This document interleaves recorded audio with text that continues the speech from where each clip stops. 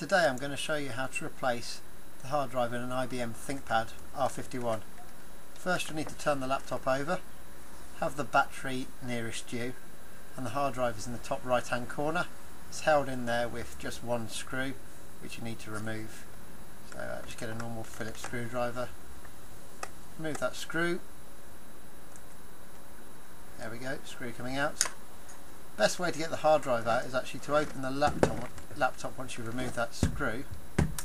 So open it up, and you want to sit it on its end. I just find this the easiest way to get the hard drive out. It just has better grip when you push on it.